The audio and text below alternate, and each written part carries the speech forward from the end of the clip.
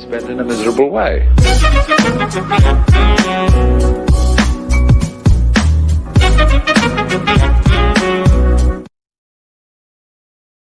What is up, guys? It is Matt here from Movies R Us, and today we are talking about Netflix new season, The Haunting of Hill House. I just got done watching The Haunting of Hill House, and I'm not going to spoil it for you guys.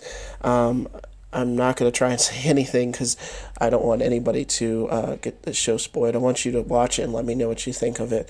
But yeah, this is Netflix new series, and it is terrifying. This show is definitely one of the scariest shows I've ever seen.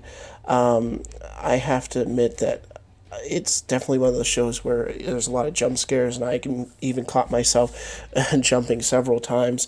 And it's more of a horror drama. Some people list it as a fantasy also. I don't know why they would put that in there, but I guess I could see that being a horror drama fantasy, maybe a little. But it's definitely terrifying. I read an article since watching it, and it said that people were having a lot of nightmares from watching the show. And I myself even had some nightmares, nothing to do with the show, but it just seemed to trigger something in my own head. So it's definitely a scary show. It deals with a lot of like ghosts and things like that. It's not slasher or anything. It's more ghosts and hauntings. So keep that in mind when you're going in to watch it. Episodes usually run about 50 minutes to an hour, and it's rated TV mature. So it's 10 episodes, and yeah, it's definitely one of my favorite shows. I watched it really quick, a lot quicker than I wanted to, but I'm definitely giving this show an 8.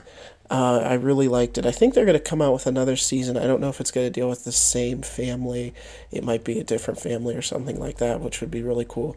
But I'm looking forward to that. But yeah, if you watched it and you liked it, let me know what you think of it.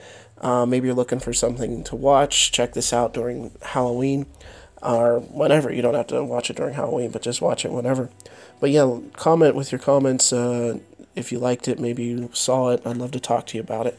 But for Movies R Us, guys, I'm Matt. We'll talk to you next time.